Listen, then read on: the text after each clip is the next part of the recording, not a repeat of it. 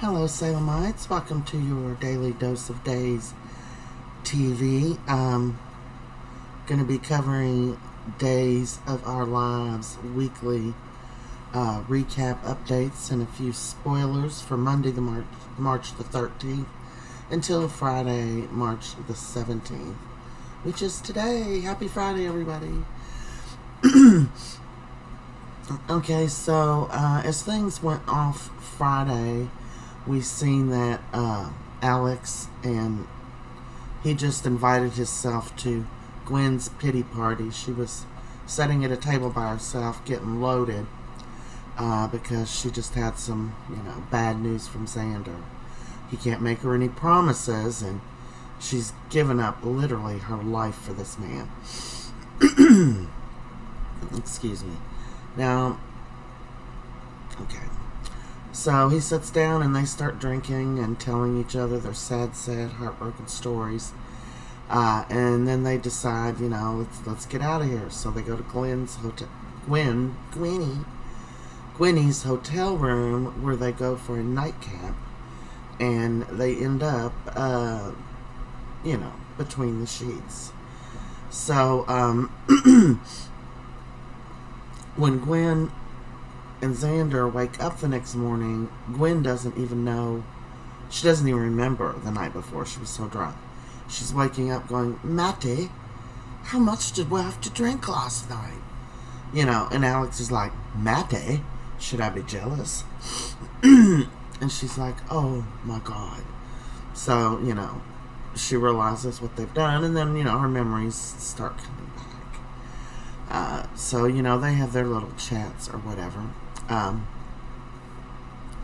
Meanwhile, Xander goes to visit Maggie at Titan, where they have an interesting conversation.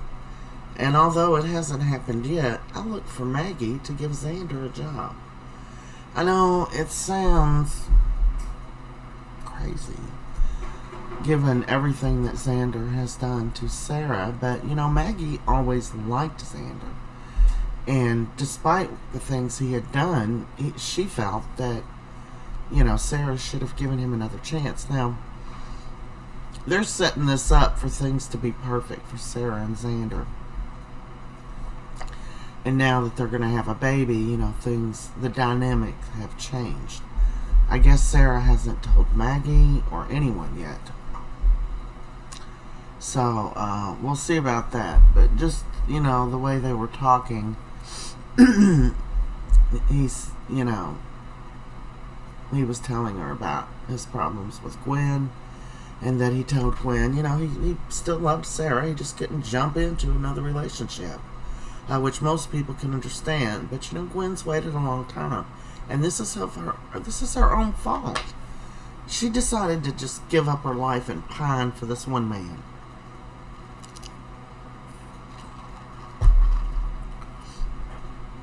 So since she has slept with Xander and Alex, wouldn't it be, stick in the rib if she became pregnant? It might make her be a better person, but I doubt it. I mean, look at Kristen.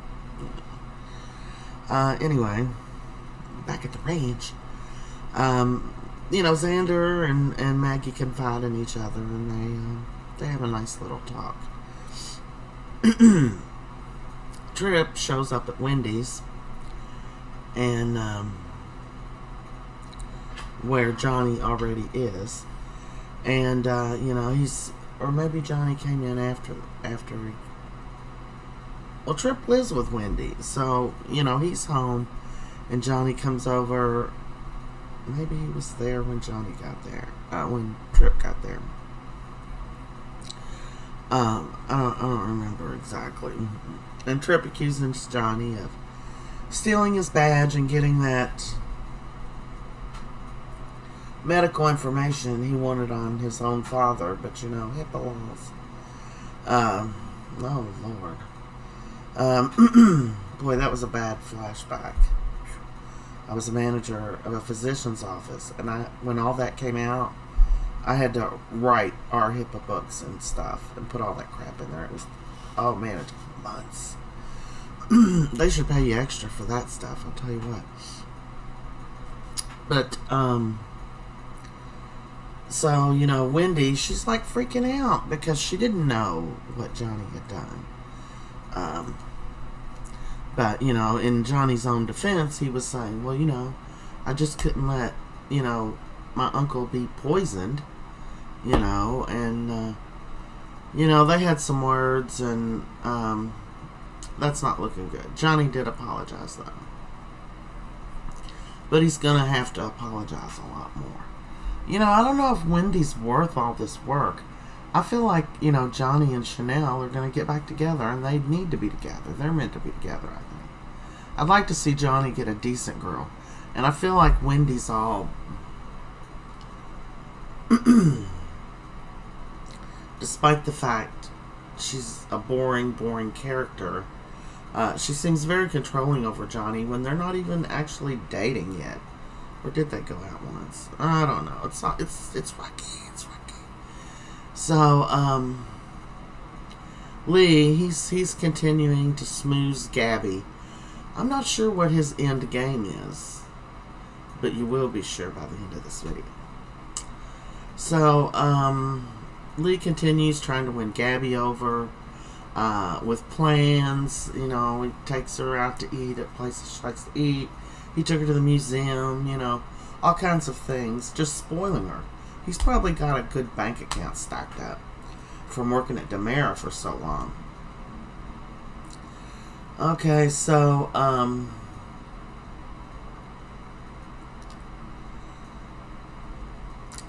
Stefan,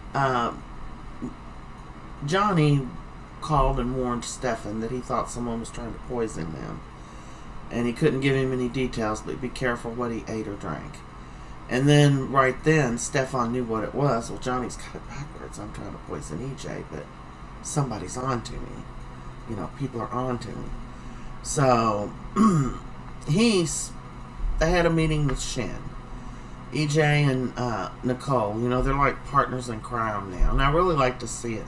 They seem like they're really happy, and this is the time. Well, we'll wait till he proposes to her again, and then Sammy will drop back in the mess, you know, because that's the way she works. Sammy could never come back on again. She didn't come to her mother's funeral. Get the hell out of here. Anyway, shoot, it made me lose my train of thought. So anyway, Stefan was on to them, so he switched the drinks back, which meant EJ got the drinks that was meant for Stefan. And EJ was aggravated because it wasn't kicking in. He put it in like 3 drinks, at least 2. Next thing you know, EJ's acting all loopy in front of Mr. Chin. Mr. Shin. I keep calling him Chin. I don't know why. It's spelled S-H-I-N. Why do I say Chin? Anyway, I'm a little self-conscious about my own chin, so that might have something to do with it. So their plan backfires, because Johnny had tipped him off.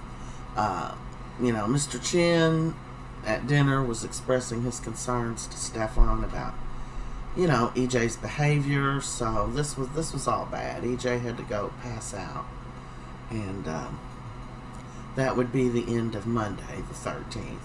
Now, Tuesday, the 14th,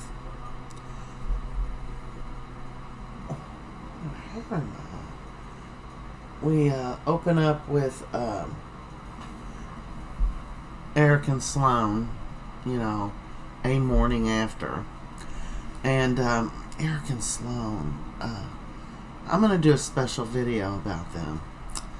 There's some odd things happening with Eric and Sloan. I need to make a note of that, or I will forget it.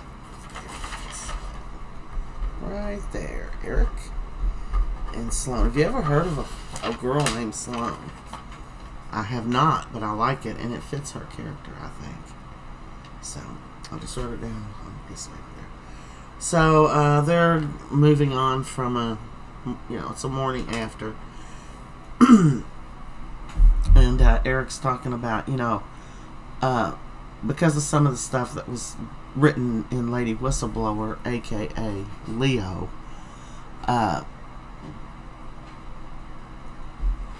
They had some things that was going on with that. You know, exposing like their personal life and stuff. So Sloane was questioning Eric about that, but you know, Eric was saying, "Well, I don't kiss and tell." And anyway, she was saying, "But you have just about paid off my retainer." And he's like, "Well, I hope I can afford to pay your fee," because she said she was gonna charge him for his fee. And she said, "Well, you're not gonna stack up too many hours, because I think this case is gonna be over pretty quick." Just as she said that, she gets an email or an alert from, what's her name? Trask. Every time and there's Mr. Tat. Every time I hear her name, Trask, it makes me think of this song by Fleetwood Mac, Trusk. Anyway, Trask sent her an email and said they've changed the charges to attempted murder on, what do they call them? The Doomsday Brothers? Oh, the Brothers Grimm. I thought that was catchy. For Eric and Brady being arrested.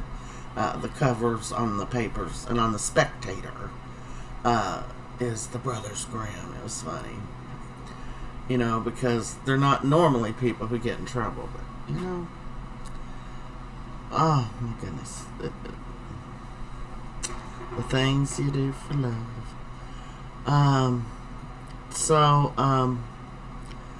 Meanwhile, Belle is at the pub, and she's got the same email from Trask about the charges being changed on Brady. So, Sloane's like, "This is really bad," and Eric says, "So I'm going to prison." And she said, "Not necessarily."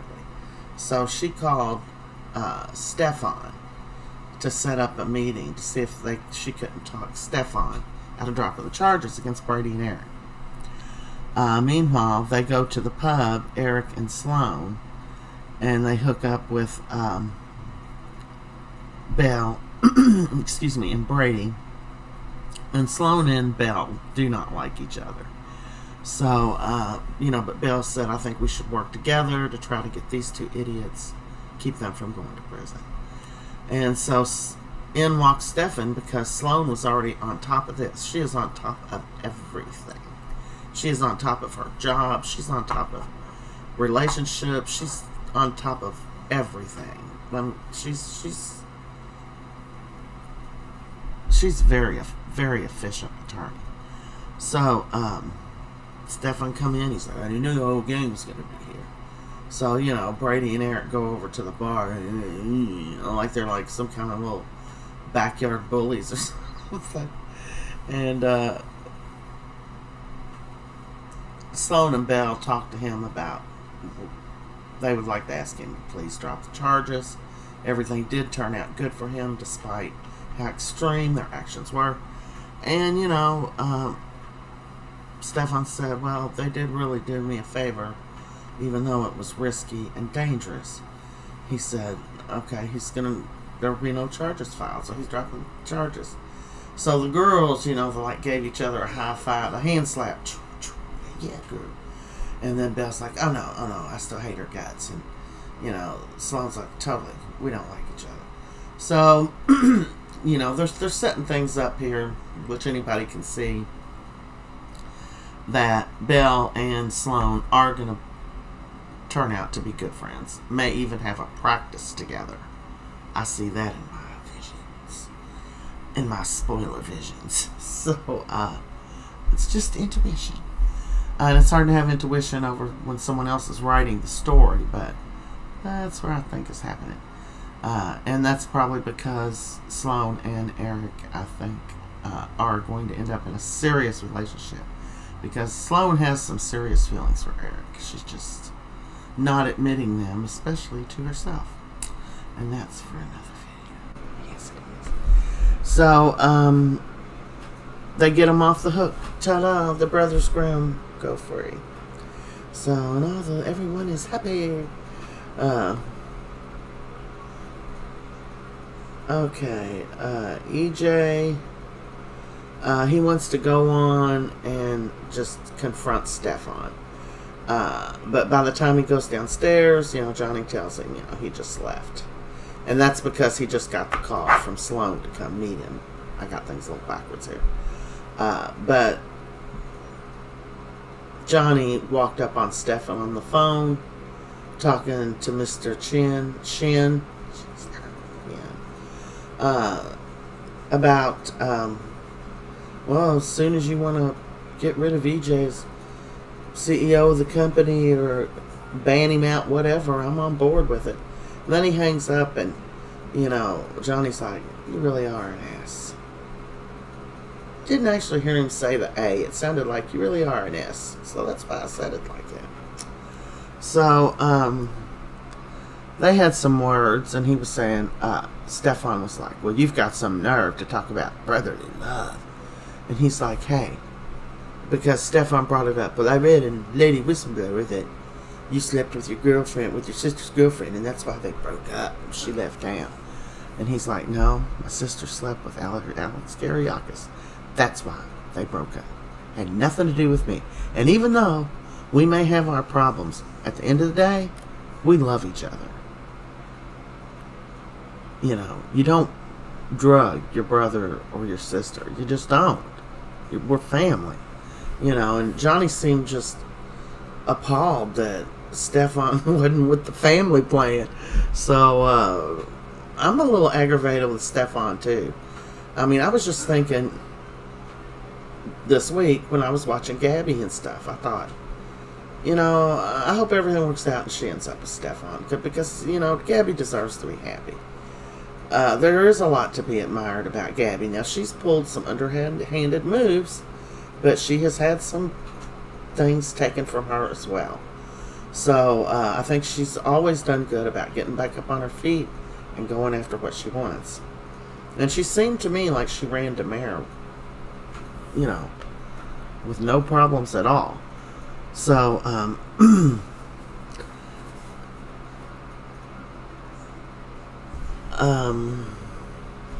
Leo, he slept in the office because he went to the hotel room and there was something hanging on the doorknob indicating, hey, go away. So he thought Winnie, and Zandy, as he calls them, was in there cozying up. So he went and slept in the office. Well, he's in there sleeping, and in comes Zandy, flipping on the lights. And he's like, Zandy, is that you? Because he had a mask on, and he was acting like he was blind. He's just so stupid. He really is. Now, he's so funny, a lot of stuff he does, but that was just stupid. They shouldn't have had him do that. He's going around, I'm blind, because he has that eye mask on. So, yeah, I didn't think that was funny. I thought that, man, y'all are only on for 40 minutes. Take the 20 out for all the commercials. And, you're gonna load me up with some dumb stuff here, man? Stop it. Let's get with the program. Oh, I hope I remember that. I want to make a video about that. Peacock's kind of lazy, I believe. And I have reasons to believe that. So, anyway,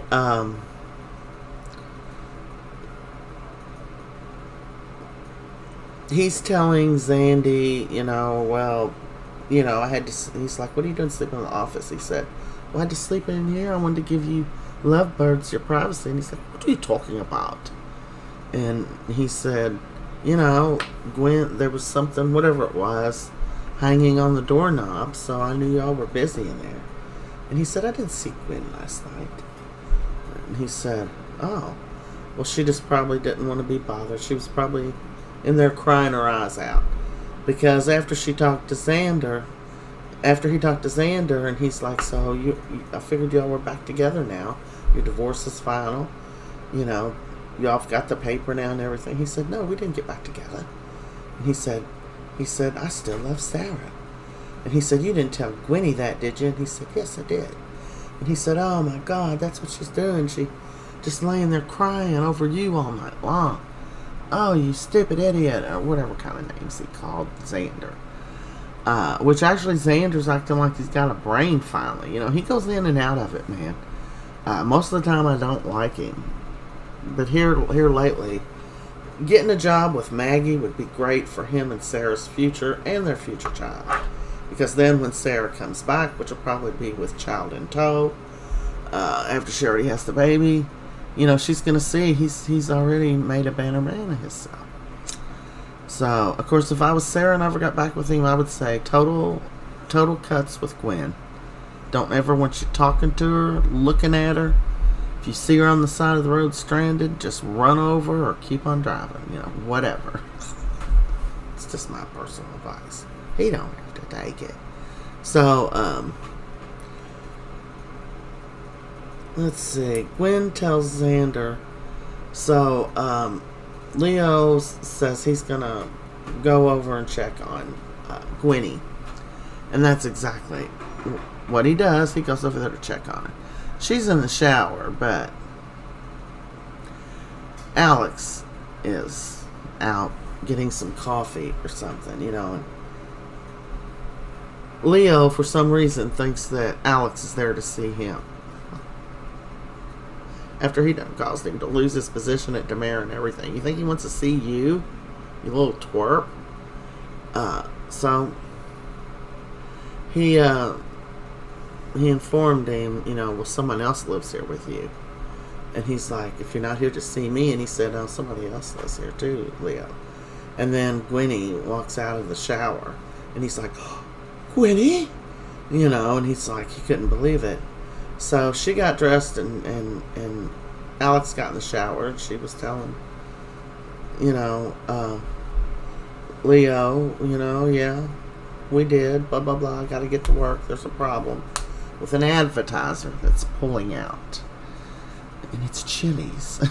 So, she goes to the office where Zandy is there already working. And he said, he's like, listen, Gwen, I'm very sorry about last night. When Leo told me you spent the night in your hotel room crying over me, she's like, what? I didn't spend the night in my room crying over you. I wasn't alone at all. And he said, no. She said, no. I was between the sheets with Alex. And he said something. He said, so you're just going to try to hurt me saying things like that? And she said, you heard me. I was busy all night long shagging your cousin Alex. And, I mean, you can tell Xander's losing it. He's losing it. He's losing it. He ain't got no reason to lose it. He ain't done nothing but yank that girl around. She can shag whoever she wants. And she pretty much told him that. Let me see if I made any more notes on. Is that Tuesday? Are you kidding me?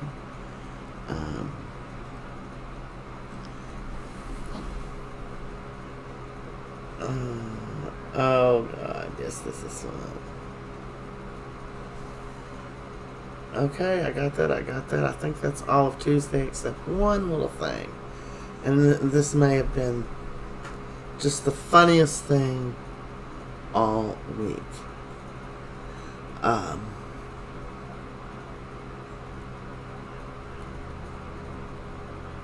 Oh, wait a minute. Okay, so Alex and, where did I write that at? Alex and, what's his name? Xander are walking towards each other in the square. And Alex already knew he was going to be pissed off. Because he could tell he was pissed off. He could tell the looks of Xander, and they're walking right at each other, and they're both looking pissed off. And Alex says to Xander, just keep walking. And Xander says, you just stay away from Gwen Rizchek. You know, Rice Jacks. And he's like, she's a grown woman, and she can decide who she wants to be. you know, and they were getting into it, and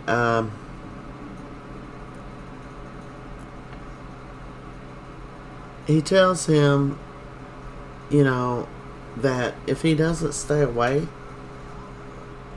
from her, that he's going to make him pay. And oh,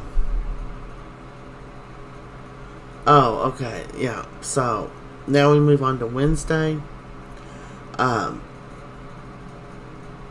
Alex and Xander face off. I was just telling you about. Okay, they were talking about something, and he said this, and this was hilarious. Okay, so Xander says to Alex, because Alex was spoiled, has been spoiled his whole life, and Xander was like a sidekick, you know. He wasn't even acknowledged till many, many years, and he barely got anything from his family, because I think his mother was, you know. Anyway, Xander says to him, he said, "You lucky, spoiled, cocky little pisser. You really are. You're a lucky, spoiled, cocky little pisser." That's what Xander said to Alex. It was hilarious. It was hilarious. Okay, so Wendy takes Trip breakfast, and this is on Wednesday. She takes Trip breakfast, and they're eating, and she's wiping a little something off his face, and in comes Johnny. And then Johnny goes around. He doesn't say anything about that, but he goes around and tells Trip, "Look, I feel bad. I got you in trouble. I want to talk to your supervisor and let him know that, you know, it was me. You had nothing to do with it. You didn't even know anything about it." And he said, "No, it's fine. It's fine." You know, but he saw that affection between them that Wendy don't know. But he was talking to Wendy after him and Trip got through with their little thing then. You know, Wendy said, "I appreciate you trying to make this right with Trip." And he said, "Well, I did it, and it was wrong, and I'm doing the best I can to make it right." Okay, so Lee still pulling out all the stops to keep Gabby with him. So he gives her this box and tells her he's got her something. And I think the name on the box was Saxton's or something like that. And she opens the box, and there's just like a bunch of papers in there. At first she said, "You went shopping at Saxton's?" And he's like, "Open the box." And she opened the box, and there was a bunch of papers in there. She just threw it on the couch. And he told her what it was, and it's a business opportunity for her to own her own fashion line again with this company. Lee done set everything up. You know, she's a shoe-in if she wants to do it. And, you know, he's telling her, "I believe in you, Gabby. I believe in you. You know, you just never gonna let you run the mirror." You know. So, we see her later in the week looking those papers over. So, I think she would do good in fashion. She did before. She very much can run any company, in my opinion. She thinks he's just trying to do everything he can to just get her back. So, Stefan and EJ, they have their words, and EJ says, "So this is war?" And he said, "Yeah." And then later you hear them talking about they're going to try to work together. So they're both saying they're going to try to work together, and they're both lying. They're going to try to get each other and take each other out. And I hate to see it, man. I hate to see it. But I'm a little aggravated with Stefan. I thought he was going to be a better dude, you know. And I hate it because I really don't want him hooking up with Gabby if he's just going to teach her to lie, steal, and cheat more. So, she needs a better guy. Anyway, EJ invited Lee Chin to be allies with him, to try to work together to keep Gabby married to him and away from Stefan. Now, I don't know if Lee Chin's gonna, you know, accept this offer or not, but we'll see about that, because Lee wants nothing better than to just hold on to Gabby. He doesn't care how if he can keep her from Stefan. And of course EJ don't want her with Stefan because they're going to kick him out of the company and take over Tamara Enterprises. Okay, and that was Wednesday. Now Thursday, Patch goes to Washington, D.C., to the ISA office, where he is chatting with Boyd Donovan. You know, he's Shane Donovan's son. I forget what his name is, and I don't recall them even saying his name. He used to date John's son, Paul. Well, funny you should say that, ma'am. Really, why? Because at that very time, John is visiting Paul in San Francisco, California, where he's also talking to him about why him and this other guy, Shane's son, broke up, and he gets on him about some stuff, and that whole conversation bothered me because John was stepping out of his bounds, really.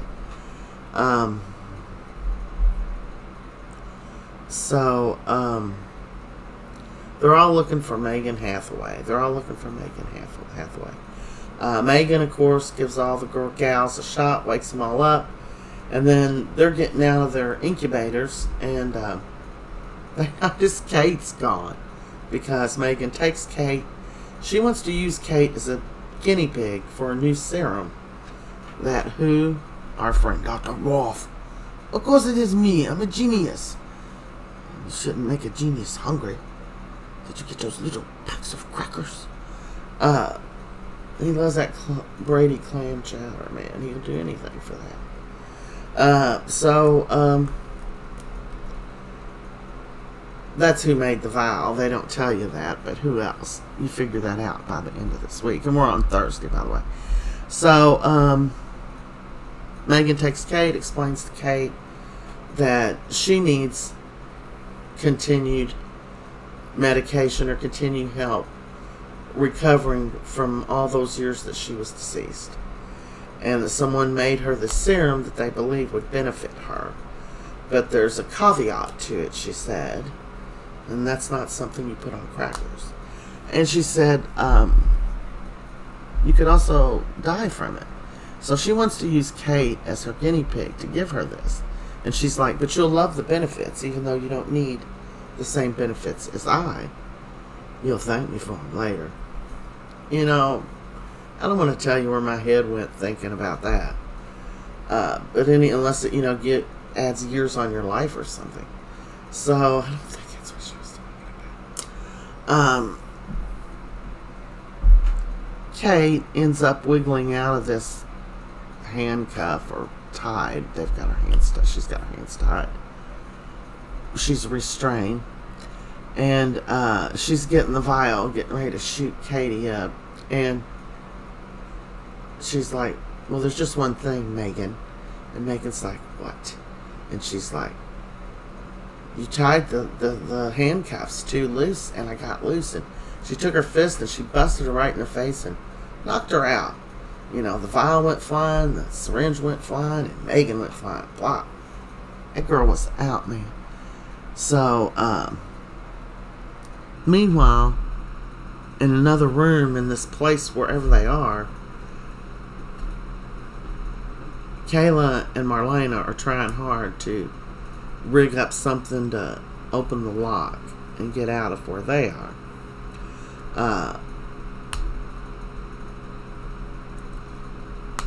So Kate opens the door and runs right into who? Mr. Bo Brady. Now, he was acting a little confused, like he didn't specifically remember Kate, but some things he did remember. With him acting so weird, my first thoughts, it didn't take long for me to clue into, I don't think he's actually Bo Brady, because if he was, he wouldn't be, nothing would keep him away from his family and getting back to Hope. So, he's walking around freely in this place. I'm thinking he's in cahoots with Megan. She's had Rolf brainwash him or something. You know, I don't know, but something ain't right. So, you know, Kate's glad to see Bo and all, and she's like, let's get out of here. Kayla and Marlena are here, and we got to find them and get out of here. He's like, oh no, we can't leave. And she's like, why? And he's like, because we got to go through there. And she's like, where Megan is? And he's like, yeah, we got to get the keys. All these doors automatically lock. So she goes in for him to get the keys, and he's over lovingly picking Megan up, trying to get her to come too. He's like, wow, you really knocked her out. And she's like, forget her. Let's get out. And then I think Kate was just turning to get out herself after she pretty much figured out, Bo's not on my side. Why does he care what's happening with her? And he told Kate, you stop right there. And Megan's coming to a little bit. And he's like, don't worry about her. I think she just figured out she got played. So Bo is in cahoots or has been brainwashed or something. And, you know, Bo and Megan were high school sweethearts. And this is where all this is stemming from. She always wanted Bo back. So she got the prisons. She put them together and saved Bo.